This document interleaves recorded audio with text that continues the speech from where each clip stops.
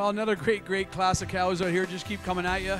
And to me, cow that comes atop the class quite easy, just a tremendous mammary system. When you look at this, analyze this cow from her side view or forudder, she has a teat placement right in the inside corners. She's got that veination all through her, and when you get behind her, rear udder goes right to the top. It's a beautiful height and width of rear udder. And it is that mammary system and that snugness of udder and just her correctness of her teat placement gets her over the beautiful frame cow here come out in second. Cow in second over the cow in third. It's just in her mammary system again. She has more quality here today. A cow that's been fresh quite a bit longer. The cow in third just fresh 3 weeks, just needs a little more time to get that quality in that mammary system, but it is that height and width of rear udder in the cow in third and the bloom of that rear udder, the shape of it, that gets her over this ultra dairy cow here in fourth.